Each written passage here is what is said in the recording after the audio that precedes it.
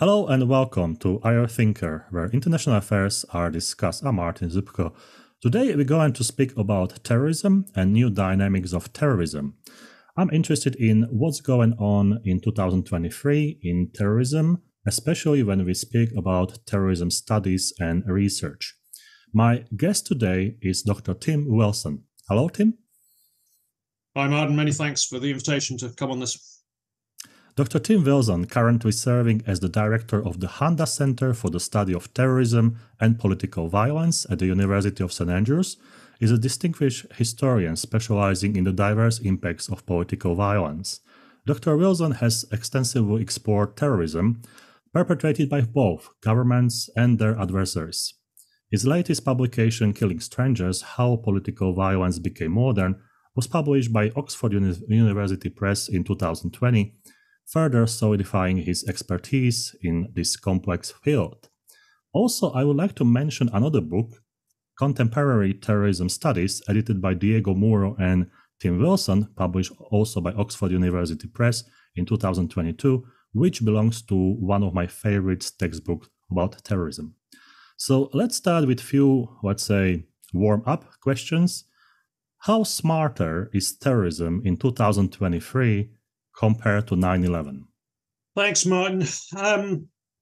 The trouble with inviting a historian on is they give you complex answers.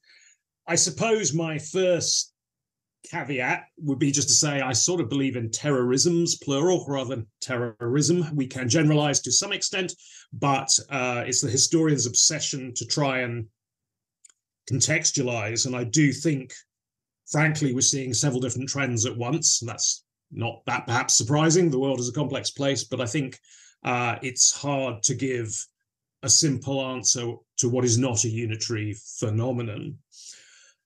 I think in terms of sort of operational effectiveness, I'm reluctant to sort of say, yes, counter-terrorist agencies are completely on top of the problem. I think we've just seen with Hamas attack on 7th of October that, startling innovation is fully possible. But I do think, as I say, that we sort of need to disaggregate between those groups, like perhaps Hamas, that are rooted in a particular context, a particular conflict, and more transnational actors, and perhaps even to be slightly more specific about that, sort of more transnational movements, the sort of concept of stochastic terrorism that, there's movements out there. Sort of ISIS have played around with this in recent years. They put out a message and they kind of wait to see who picks it up. But it's, the actual organizational sinews between them and some operative, some terrorist on the streets of London or whatever, is pretty tenuous. So I really don't think we should run away with the idea of a sort of kind of terrorist international that has got more and more sophisticated. I guess we have seen some innovation. I think if one reviews the last 20 years, I think there's been some sort of really quite striking attempts, particularly around aviation security. There always seems to be a sort of prestige game there. Attempts to kind of create cartridge bombs, all that stuff over the early years of the kind of war on terror, shoe bombs, goodness knows what. But I think in one way, I'm actually more struck by the primitive turn. I think in some ways, 9/11 set off a lot of terrorist experts chasing in the wrong direction. They went looking for weapons of mass destruction, and one can understand why governments wanted to fund that kind of research. It was their kind of worst nightmare.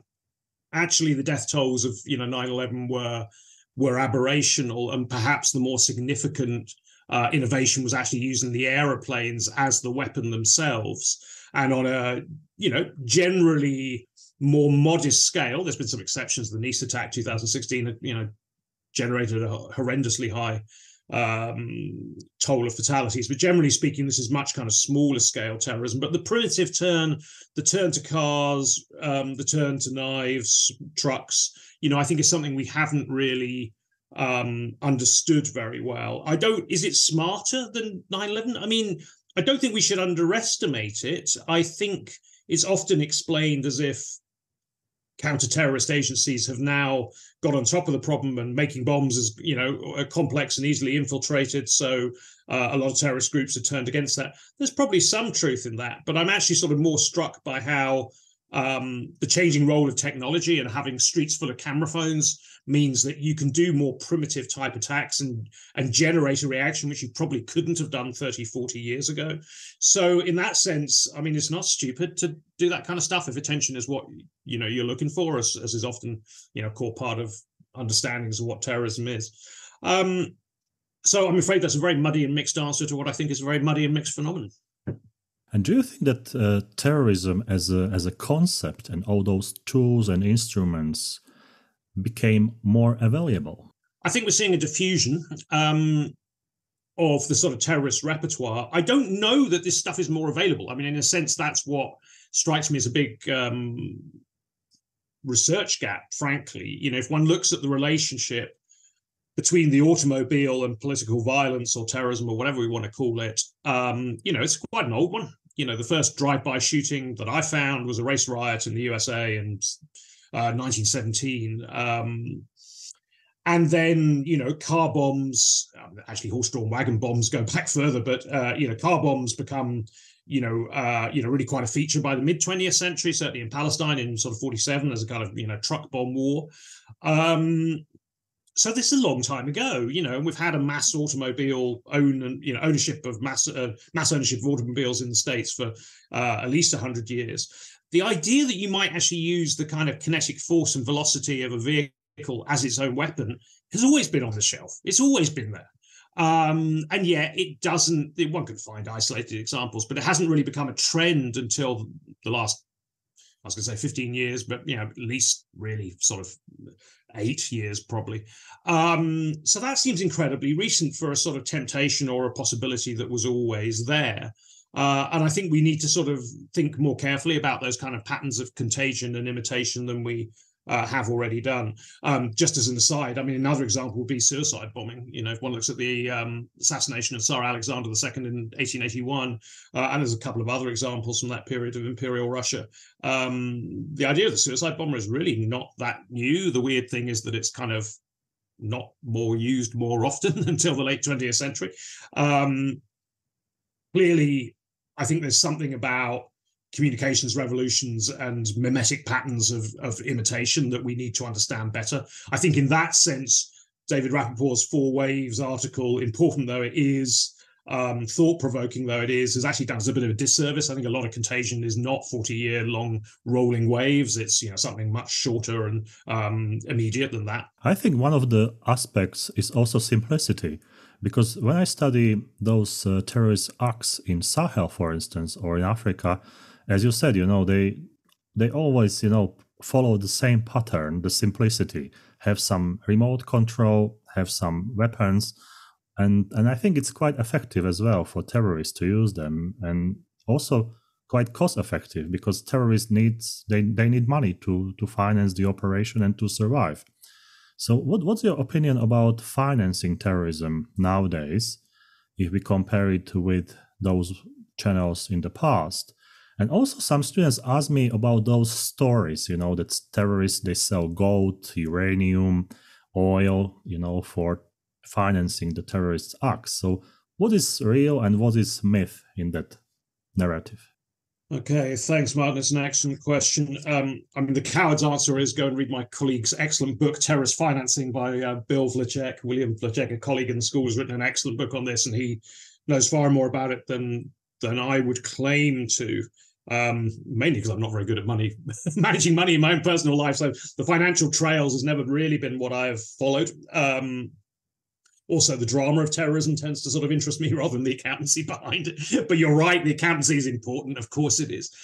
I mean, I think in terms of exploiting, selling gold, uranium, whatever, conflict diamonds. I mean, these are things that militias and armed groups and paramilitary formations of one sort or another in states with weak capacity have been doing for a long time. So, of course, terrorist groups are going to be connected with that. But I mean, I think in a sense that just highlights my earlier point about the importance of context. Very often, whether what we call a group can shift depending on how threatened we, I'm thinking of the sort of global Northwest, feels by this group. But actually, if you look back to the sources of a lot of this revenue, it's often fairly chaotic conditions in which all kinds of militias they might be supporting a government or opposed to a government or whatever, but they're just taking their cut, they're just taking their rake, and you wouldn't expect terrorist affiliated groups to be doing any different. Has it got harder for them? I mean, I think Bill Saverchek's wonderful book, Terrorist Financing, does show the progress that's been made of the international community of making it harder, but also the challenges, how much of terrorist financing is connected to, unfortunately, charity networks, informal networks of credit transfer, et cetera, et cetera, et cetera, that are culturally embedded, and often a Western global banking system, struggles to get on top of them. And, just to pay tribute to that account, I mean, it's a very entertaining read. When you can tighten up the legislation, particularly on charity law in the UK, was one of the big things that I think has changed in the last 20 years. How much terrorism has it prevented? I've no idea. But what I do know is that it's caused a lot of hassle. And the idea that Oxford colleges that were founded in the 1350s have to go down to the bank with their original charter of a medieval manuscript from the museum to show their origins so that they can comply with counter-terrorist law shows you some of the complexities and just how difficult it is to repurpose a global banking system to really be on top of this. I think we've made some progress, but I think, as so often with counterterrorism, it is about turning the flame down rather than off. That seems a more realistic ambition. And when we take it to sort of philosophical level, what's the role of money in terrorism? When you research terrorism and those terrorist acts, for instance, I'm always thinking, many of terrorist acts, they are like the value of what they use was like $100 or $500, so it's like super low value. And many scholars, they speak about big money. And sometimes when you're researching the terrorism, you're kind of confused, So what's your opinion about the role of money in terrorism? I'd go back to what I sort of started by saying. There's terrorisms and different terrorist kind of outfits. I mean, I think, clearly for the more ambitious actors, just Hamas is in my mind because of obvious recent events, then clearly their scale of ambition and the type of resources that they're trying to accumulate, even if they're not, equal to what a state could marshal, but they're significant enough. And to that extent, you're going to need some financing, and it is worth, I think, monitoring. That's a hell of a long way, though, from the sort of general kind of call to arms one has got from various extreme right groups, ISIS, whatever, in which, really just some guy with a van goes and mows people down. I mean, clearly there you can have as tight counter-terrorist financing laws and policies and monitoring as you like. You're probably never going to stop that type of attack. So again, it's about turning a flame down, not off. One of the hot topics when people research terrorism is recruitment. How to get new members to the terrorist organization. Has this changed historically, or the pattern remains the same? Well, the kind of historical account that I've tried to offer in my work is about really arguing that much of what we call terrorism or terrorist groups are, to some extent, a sort of residual form of violence. They're what rebels do when you really can't do anything else, when you can't, stage a popular revolution or rebellion, when modern states are comparatively so powerful. You're sort of forced into some fairly subterranean, clandestine activity. Then the question becomes how you renew that and how you get new recruits. Again, I'd make a distinction between those contexts of long-running conflicts, often of an ethno-nationalist complexion, Israel, Palestine, Northern Ireland, so on, very different though they are also are, where there is a kind of culture which socializes, really quite a large number of people into at least some rhetorical sympathy with some of these terrorist groups or armed groups or whatever we want to call them. So that, is no great mystery there when those conditions obtain. And I think, what's striking about, say, the United Kingdom's prevent law is that it's not applied to Northern Ireland. Why? Because if you applied it in Northern Ireland, you'd have to arrest half of the Fool's Road on a Saturday night for having a few drinks and singing anti-British rebel songs. So those contexts are kind of less, less baffling. I think, really the kind of radicalization paradigm and the, which is in many ways a sort of the other side of the recruitment debate, assumes there's something aberrational about individuals joining such movements. Well, there may and there may not be on that, but I do think we have to be careful to factor in wider context. Yes, agents and recruiters can be important, but there needs to be a potential constituency out there that is aggrieved enough by whatever it is, British foreign policy or whatever it is, for people to come forward. So I think from that point of view, actually the note of caution I would sound is the rise of sort of extreme right terrorism is a kind of phenomenon that we in the terrorism studies community are struggling to get our heads around. I think essentially because we're still, the trend and the tendency and the temptation is to kind of see this as an aberrational phenomenon. Actually, more worryingly, I would argue something like fascism is an indigenous Western political tradition.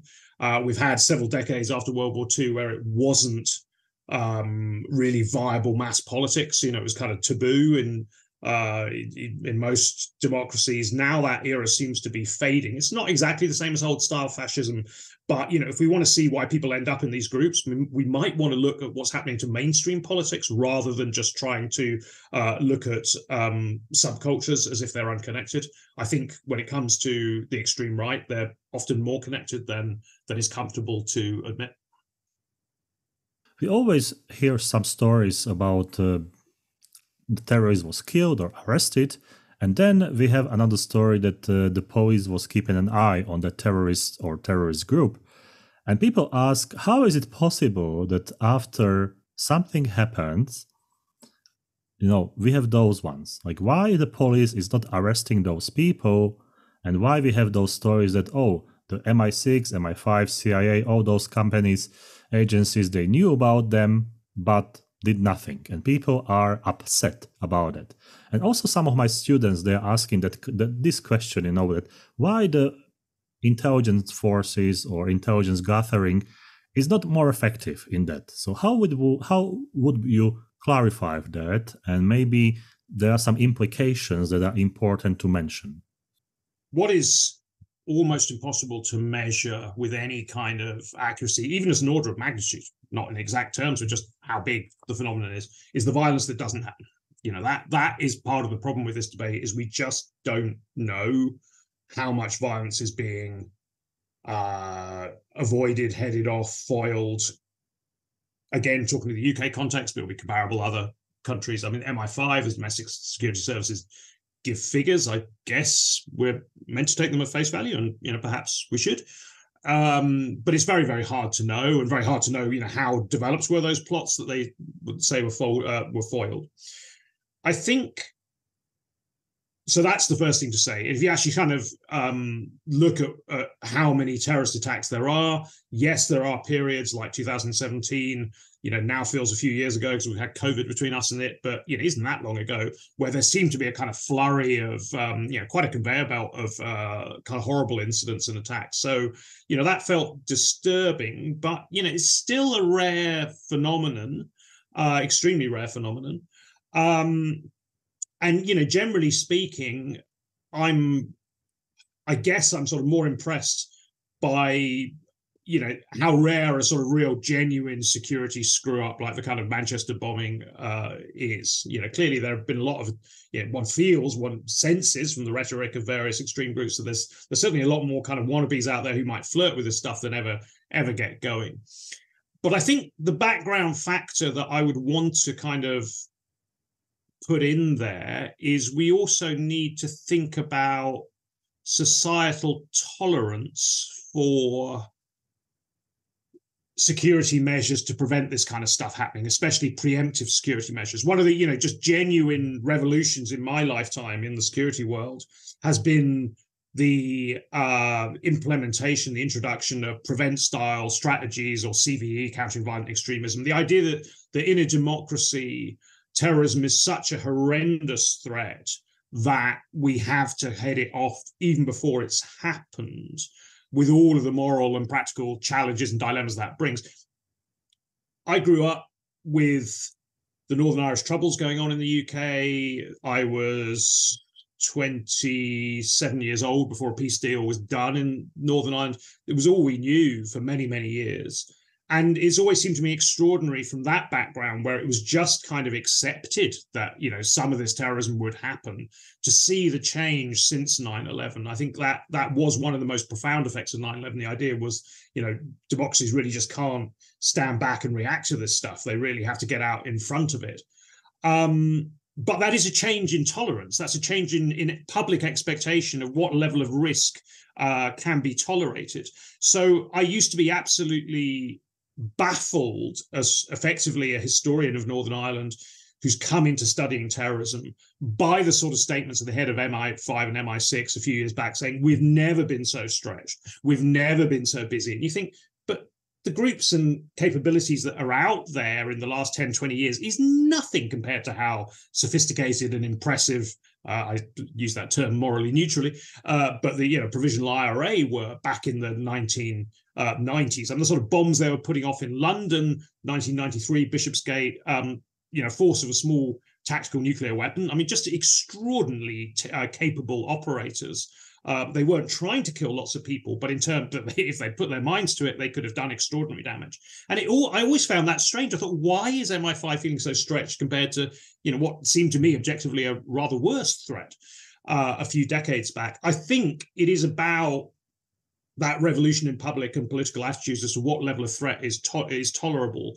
And the idea that, back in 2017, they had, I think, 20,000 closed, what they called SOIs, subjects of interest. So individuals who they felt, ideally, if they had the resources, they would be keeping an eye on, but couldn't, because they didn't have the resources. And that just seems, that I think is where the explanation lies. That is just so much larger than the sort of suspect communities they'd have been keeping an eye on, I guess, of, the Irish immigrant communities in Britain back in the day. So I think there is a revolution of expectation there. I mean, the sort of the provocative long-term comparison I give in Killing Strangers is the Sydney street siege of 1911. A couple of Latvian anarchists end up holed up in the East End of London. Winston Churchill is Home Secretary. Of course, he loves a photo opportunity, so he goes down and enjoys all of the publicity. And basically, they end up calling in the army. But before they call in the army, the rules of engagement are such that some poor London copper, some poor London policeman has to go knock on the door and get himself shot and wounded before they have legal permission to actually kind of shoot it out with this couple of guys. You compare that to, say, the threat of suicide bombers in recent years on the tube, and the tragedy of Menendez, the Brazilian carpenter or electrician, was he, who was shot dead. I mean, it's just a complete revolution in what politicians gauge the public will tolerate. So to answer your question in a roundabout way, I think it's very hard to know exactly how much the security forces are preventing. My hunch is it's probably quite a lot. But two, I guess I would ask your students respectfully and not, I hope, too rudely, but, what level of police state do you want to live in? Because that is the dilemma. That's a very important implication of that, and privacy law and all those things. But also media, newspapers, what we see on TV, all that environment is influencing how we perceive terrorism.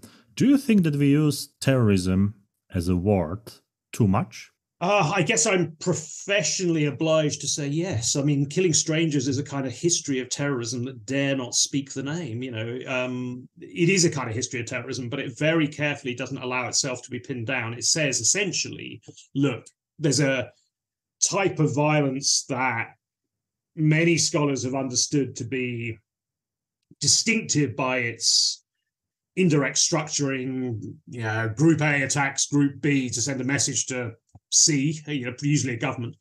That's what's distinctive about this type of violence. And it's a kind of, to use the language of the sociologist Max Weber, it's an ideal type as a kind of cleaned up model or template. That seems to me useful, but I was more interested in the kind of role of context in molding these phenomena rather than getting into a very muddy discussion of what is terrorism and what isn't.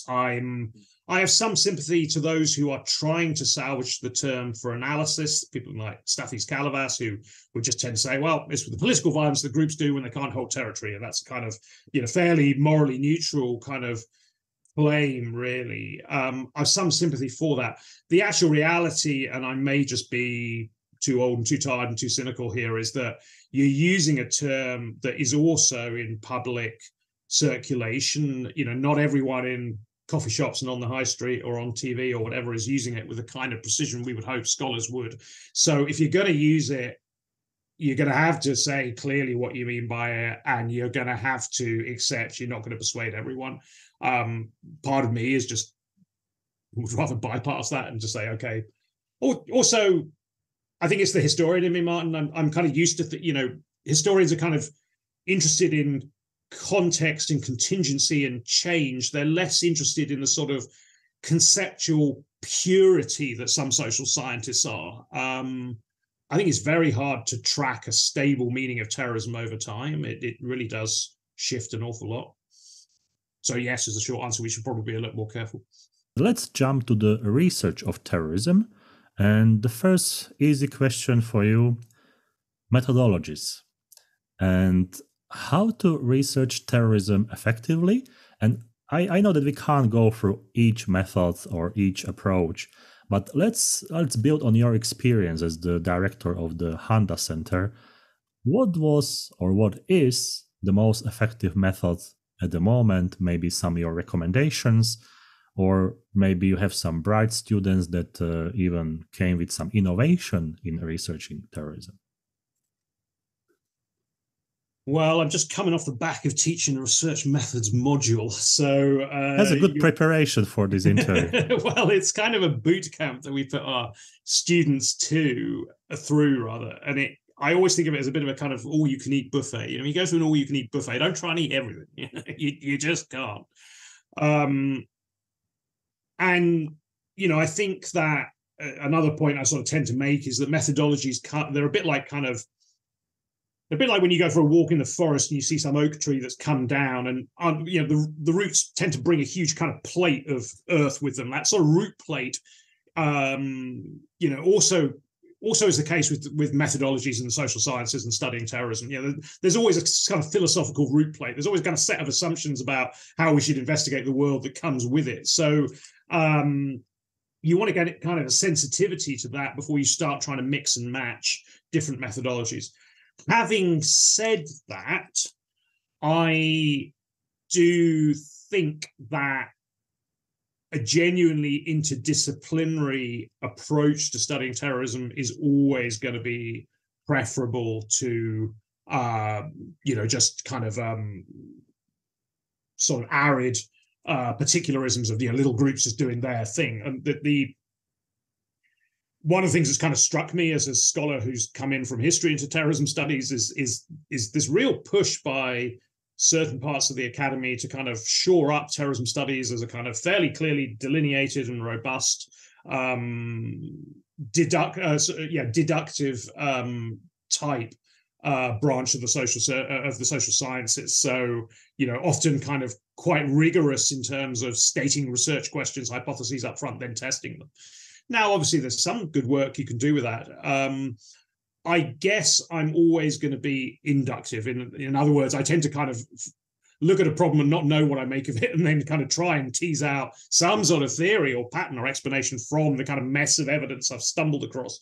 That's kind of how historians tend to work. I think we need both, but we need dialogue, and it's hard to get that productively synchronized, even in a good center like my own. I think we've made some progress. I think there's other excellent hubs. I don't want to, don't want to run anyone down or overlook anyone, but IGSA in Leiden or CREX, they're also quite interdisciplinary. But it takes a lot of work. It takes a lot of work to understand how even neighboring branches of the social science works and what their assumptions are, and to listen with respect rather than just to fall back into one's graduate school training of, no, that's not how I was taught how to do it.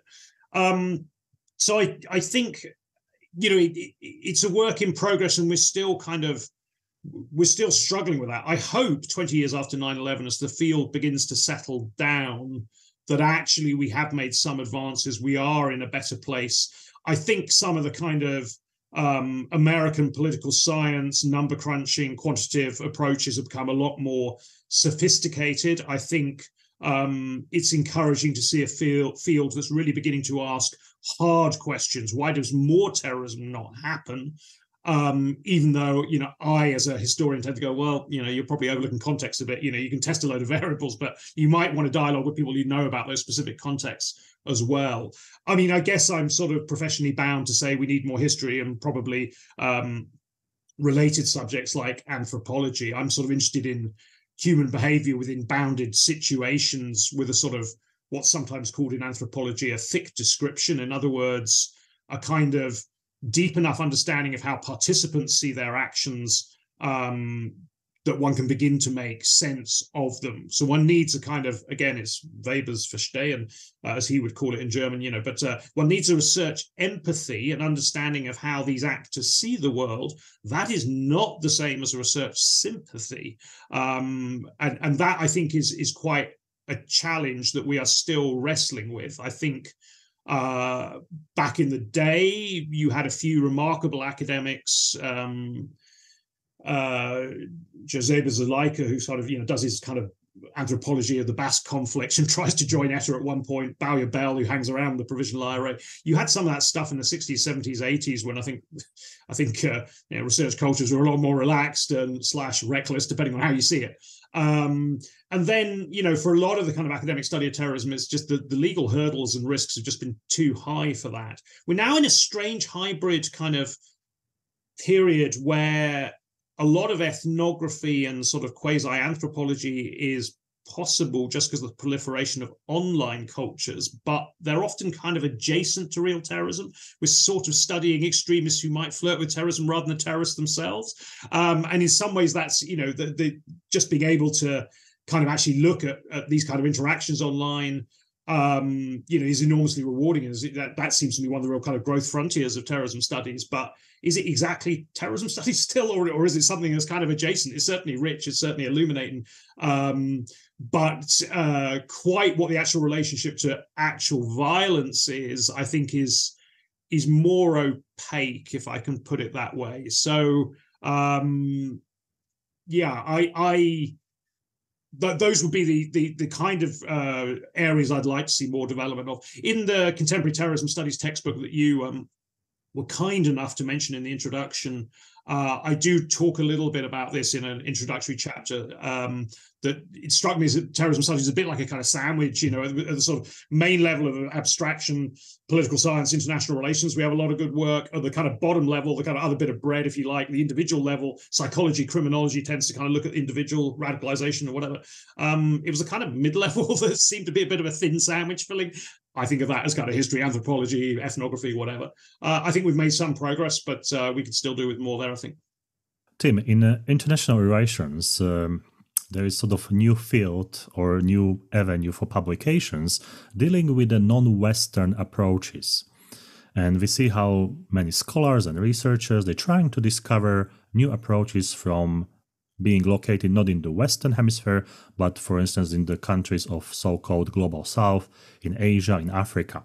Do we have sort of terrorism studies approach coming from this avenue, or terrorism as a study field is more global? So when you speak with your colleagues in Asia, in Africa, in different countries, you basically follow a very similar pattern of research.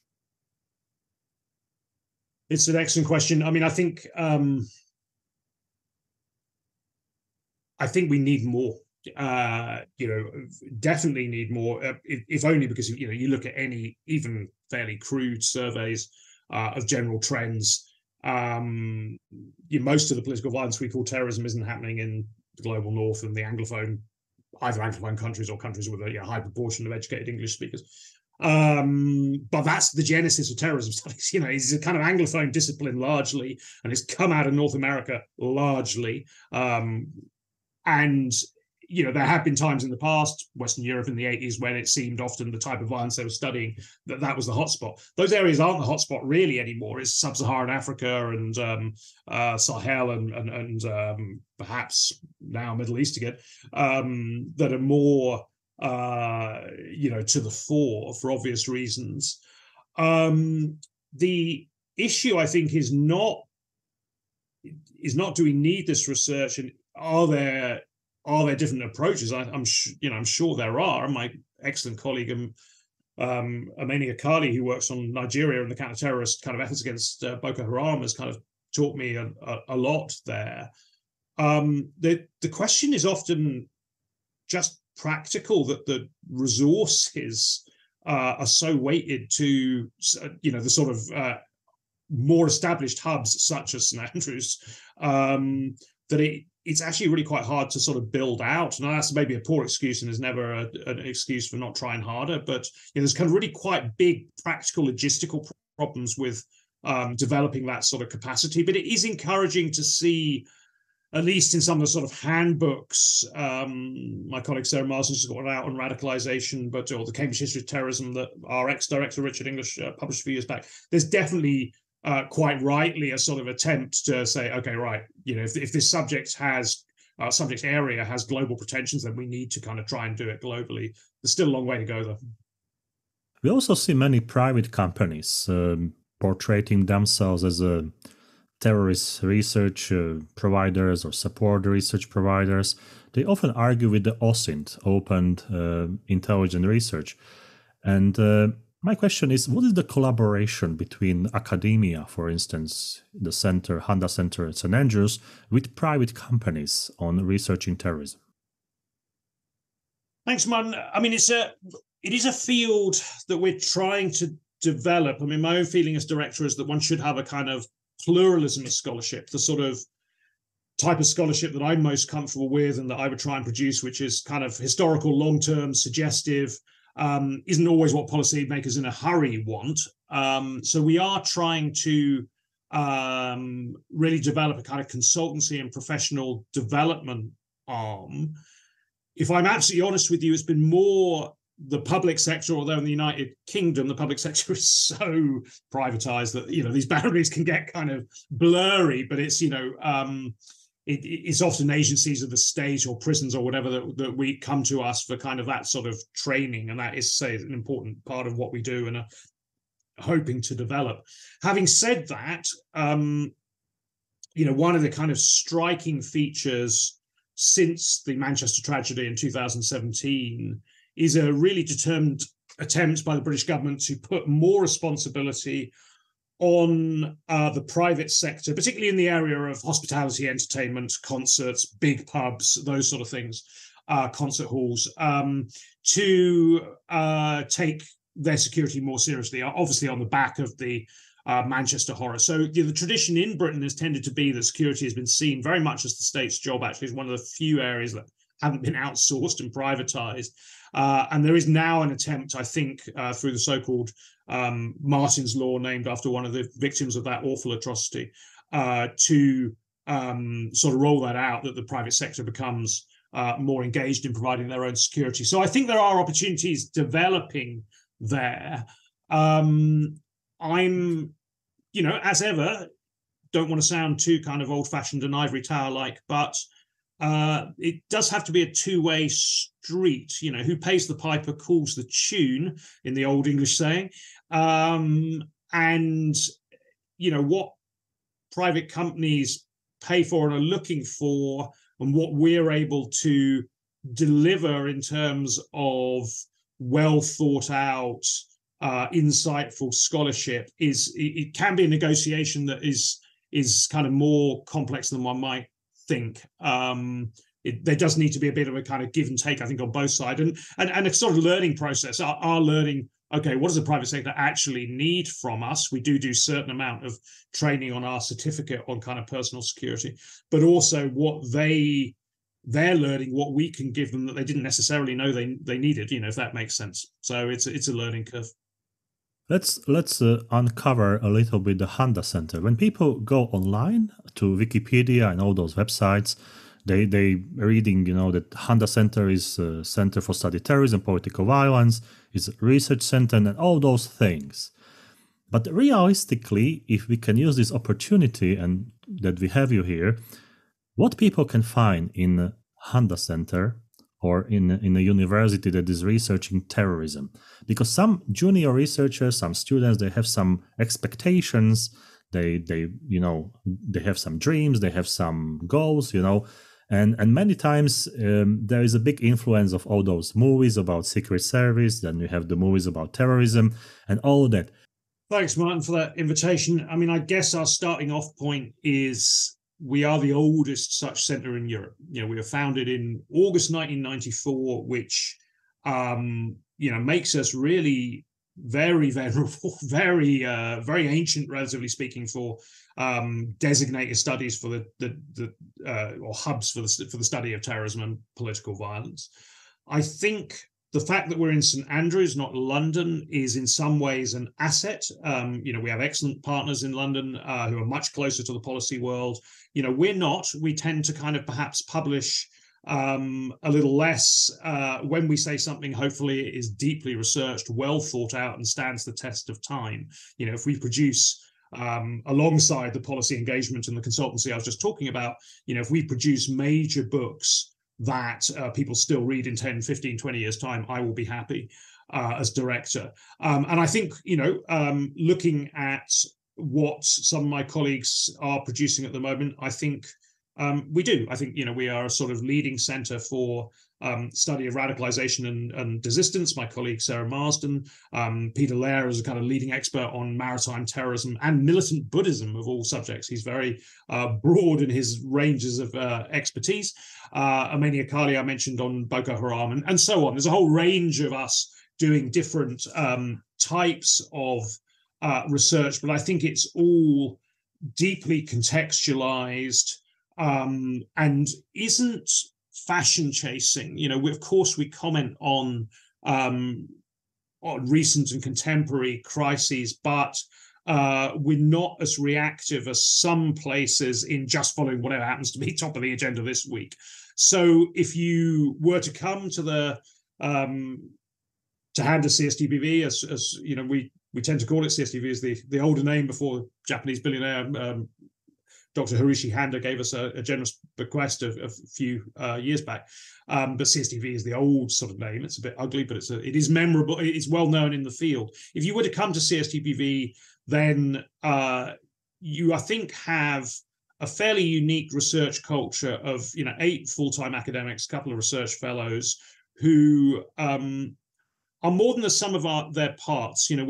I think we do work closely together in an interdisciplinary way that is particularly interested, as I say, in foregrounding context, history, and asking unusual questions. That I think is really the sort of intellectual ambition. Is if you come to us, hopefully, one doesn't tend to hear the same types of things, as one might hear elsewhere. We sort of really prize originality.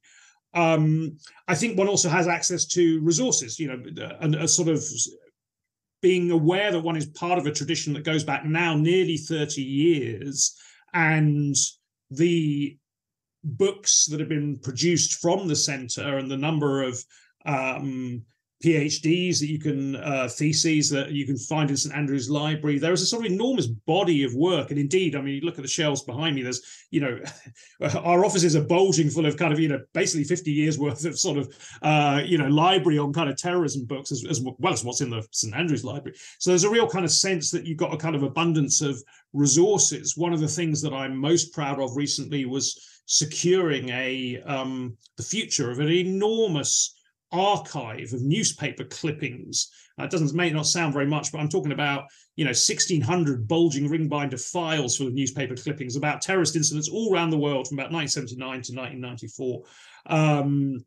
That you can, is particularly useful for the sort of backstory of certain ongoing, long-running conflicts today, and so on and so forth. So there's a kind of abundance of resources materially, an abundance of expertise.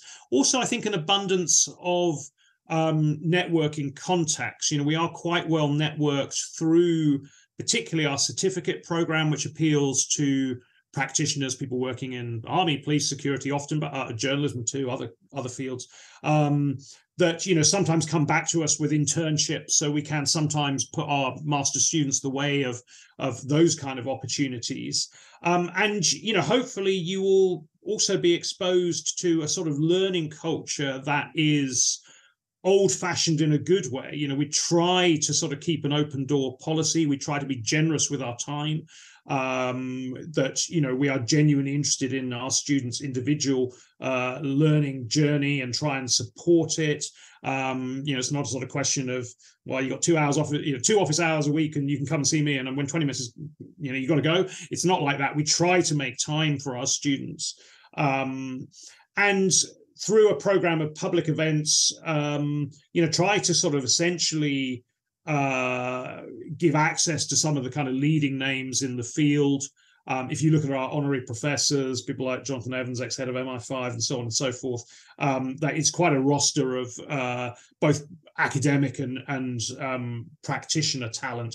And if you look at, say, online on YouTube for, say, our 25th anniversary, which we held a couple of major conferences, you'll get some sense of how well networked the centre is within the world of studying terrorism, sometimes rather affectionately known as the mothership, just because we have trained a lot of people who are now at other places, and that responsibility as director is something I never forget. One stands in a long tradition, and I never forget that Bruce Hoffman and Paul Wilkinson, who set us up in 1994, were swimming against the tide.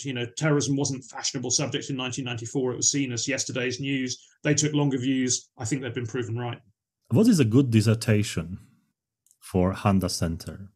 Like, I know it's a bit of generalization because each professor is different and there are different criterion on students, but still, as people interested in PhD or pursuing research in St. Andrews, what dissertation is about for you? What's the impression of it might be, when it's a really good one? And short answer is look at our website. We have an occasional papers series, which is basically something I started as director, which is essentially taking some of our best dissertations and just putting a new cover sheet on them and saying, look, this deserves to be published. And even if it doesn't find its way into an academic journal for whatever reason, we still think it should be on the website. So if one looks under occasional papers on the CSTV website, you'll see some examples of what we have thought were good dissertations. So at the master's level, a dissertation is, a major piece of original work conducted over an academic year that comes to approximately 15,000 words. It's quite a substantial piece of work. It's often the piece of work that students find most fulfilling to undertake, but it is not a PhD, and it's conducted with limited resources. So we do not expect miracles, but I think really the leitmotif of what makes for quality is originality. If one reads a dissertation and thinks, I learned something there that I hadn't thought of, even if it's a familiar subject presented from an unfamiliar angle, then that really is kind of what we're hunting. Good research tells us something that we didn't know before. And off the top of my head, thinking of dissertations I have marked over the last 13 years or whatever, they can be extraordinarily varied. There's all kinds of work on areas that have really been fashionable of late, on gender and terrorism, discourses of terrorism, and sort of incel movement. But sometimes they're actually sort of quite modest contributions. But we had a student a few years back who went back and interviewed a load of people who've been involved in the now largely forgotten campaign for to detach South Tyrol from Italy and join it to Austria. So, the 1960s, a bunch of guys were running around blowing up railway lines and pylons, and this student managed to catch some of the elderly members of these groups and get some interview material that was fascinating. And I think they were careful not to give away anything too secret, and it wasn't as nearly as kind of deliberately wasn't the kind of bloodthirsty terrorism we see more of, but that sort of contribution was very useful. I'm thinking of a student, again, this is on the website and the occasional papers, but I'm thinking of a student who went back into the archives, the National Archives down in London, and looked at what he could find about British interrogation and, frankly, torture techniques in Palestine in the 1920s and 30s. And, even in that very difficult subject area, reading official documents between the lines to see what they were trying to cover up, he made a pretty powerful case for, practices like waterboarding being, pretty standard back then. So, that, of course, that's a couple of historical examples because I'm a historian, but, it's really a very broad range. But in all of those cases, it's about reading a dissertation thinking, right, okay, yeah, now I haven't seen that before. That it may hopefully show it knows the relevant literature it's building on, know the gap it's trying to fill, but does say something original that we hadn't thought of before. It doesn't mean it's perfect. It doesn't mean it's necessarily right or that more couldn't be done. But I think just, as I say, just shaking up one's expectations and forcing the reader to think on the basis of a well-constructed argument backed up with evidence. Based on your experience, I'm also interested in one slightly less common topic of discussion, and that's misunderstandings of studying terrorism. So do you have any cases, or maybe you had some students that they wanted to study terrorism, but there was some sort of misunderstanding what does actually mean to study terrorism? So maybe we can clarify on that a little bit if you have any cases from the past. I think that it is an encouraging sign of the maturation of the field, not just amongst the established academics, but also amongst those who may come in to study it at master's level and then go off or some other direction, that in the years I've been at St Andrews, one has tended to have serious students with serious expectations. I have heard, some sort of entertaining stories from the period before, I think, when there was that extraordinary explosion of kind of interest in terrorism after 9/11, in which all kinds of people suddenly chased after a subject they hadn't really thought about, and certain assumptions had to be challenged. Sometimes a kind of Western-centric, US-centric kind of narrowness of assumption around what terrorism was or what it looked like, and so on and so forth. So I think I could certainly think of examples from back then. I think one of the incidents or angles we've had to think, I'm not sure it's a misunderstanding, but it's certainly a blind spot, is how we appropriately should study something that by its nature involves horrific and deliberate human cruelty. In the past, we have occasionally run field trips to Northern Ireland. It's nearby and has significant experience of political violence, of course. So it's been an obvious kind of neighboring region to visit. And the Wave Centre there, which is extraordinary, impressive trauma management centre. Some of our students have really been hit very hard by talking to survivors who come and talk to them. I mean, inevitably, this is a sensitive area, but these are people who are willing to talk. And just occasionally, students have been really sort of just completely knocked sideways by the horror and the trauma of what they're hearing, and that what had seemed abstract in the kind of St Andrews library suddenly doesn't seem abstract when there's someone in front of you detailing things that no human being should have to see.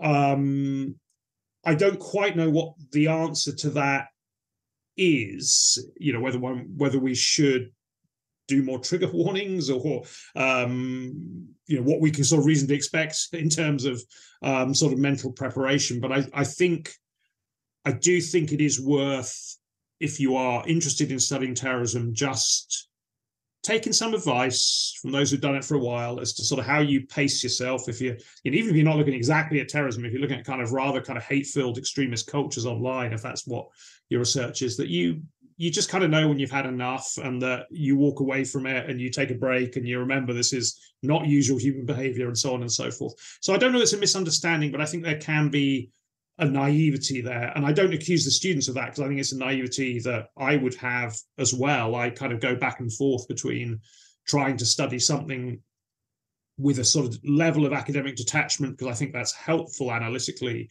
and genuinely asking myself whether I'm distorting and sanitizing the actual nature of what I'm studying, because I'm not really focusing on the emotional trauma constantly. But I think it's hard to do good analysis if you do. The last question for today's interview. We are recording this interview in December 2023 during the Hamas and Israel conflict. And there are two questions, actually. The first one, what's the role of terrorism in the Israel-Hamas conflict after those atrocities that we saw in October? And the second question, what implications can we maybe formulate, maybe find on or related to research terrorism? Like, do you think that this conflict, this escalation and all what's going on in Gaza will change terrorism? Okay, thanks, Martin. Yeah, a hot topic, obviously, at the time. I mean, I think that when we decide to study terrorism, there's often a sort of dilemma as to whether we should see it as a subject and a kind of force in its own right, or as a symptom of deeper conflicts.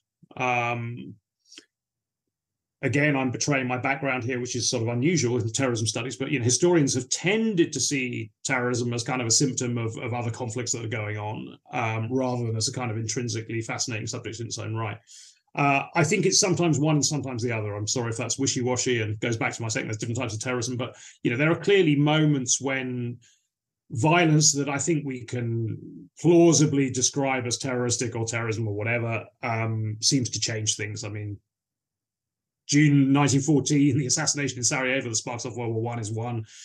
9/11, of course, is another. And, it's pretty clear that the Hamas attack, 7th of October, has already upended the Middle East. Netanyahu's government policy of sort of containment, of essentially just bottling up Hamas and ignoring them, is, clearly over. If nothing else, we can say that with confidence. So, there is a sort of constant yin-yang pull, I think, analytically in different ways as to, whether we should be sort of contextualizing terrorism, seeing it as symptomatic, or whether we should be seeing it as a kind of motive for destabilizing force in its own right.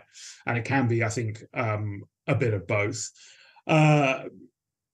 The semantics of what we call different actors is inevitably polarized and polarizing. I have no problem at all in describing the Hamas attacks as kind of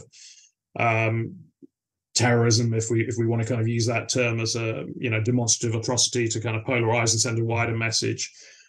But of course, the sort of spiraling death toll we're now seeing from the kind of Israeli response is raising questions of whether that is also not a sort of type of signaling. So I kind of tend to, I think, as I say, I'm less interested perhaps in the sort of, what we call terrorism here and more in the effects. I think this is kind of, essentially a kind of like one of those ink blot tests that, psychologists developed 100 years ago. One set of sympathizers just sees a kind of tyrant state in its rage, bludgeoning Gaza. The other side sees ancestral nightmares of, anti-Jewish pogroms, come back to life again. So there's a hell of a lot of a dispute there, of course, on the perceptions. In terms of what effect this is going to have on studying terrorism, too early to say, of course. I think I've been, in the short term, I think it's being sort of seen as another round of a long entrenched Israel-Palestine conflict that's been going on at least 75 years, if not 100 years and more. And actually, it hasn't. I mean, I'm just crudely talking about the sort of media interest for my centre. It hasn't actually quite led to the upsurge of interest I thought there might be. So I think it's a bit early to say, but I do think it, at the least, it probably has been a wake-up call to the slightly simplistic turning away from terrorism as a subject that we saw happening during COVID, the withdrawal from Afghanistan, the Ukraine war, climate crisis, all of which, plausibly suggested that maybe terrorism, as we'd understood it before in the war on terror, wasn't the world's worst problem. And I have a lot of sympathy for that point of view. But I think the idea that, well, therefore it was just going to stop being a problem and we could stop worrying about it, I think was simplistic. And I think this, I think the recent Hamas atrocity will put it back on the map. Quite how that works out, I don't know. I would hope actually it gave a boost to kind of counter-terrorism studies. Whatever one sympathies, I think, if I were to sort of reach one conclusion, it's like whatever Israel is trying to do, I just don't see how it's going to make Israel safer in the long run. I'm just, I mean, even if one tries to just see the situation through the prism of security prism of Israel's own interests, I'm not at all convinced that they're on the road to any kind of long-term victory. And I, say that with just deep regret for the human cost on both sides. Tim, thank you very much for your time, insightful thoughts and remarks, and information that you share with us. I really appreciate your time. And I think it's a very important discussion because terrorism is with us and it shows many faces. And more we research terrorism and more we share information, we might get some new inputs, maybe some new research projects and ideas. And this will help us to better understand not only terrorism, but also the dynamics of terrorism, which are super important when we want to inform public about the threats, about the terrorism, and the future implications of it. Tim, again, thank you very much for your time. Greatly appreciate it. Not at all. My pleasure. See you next time.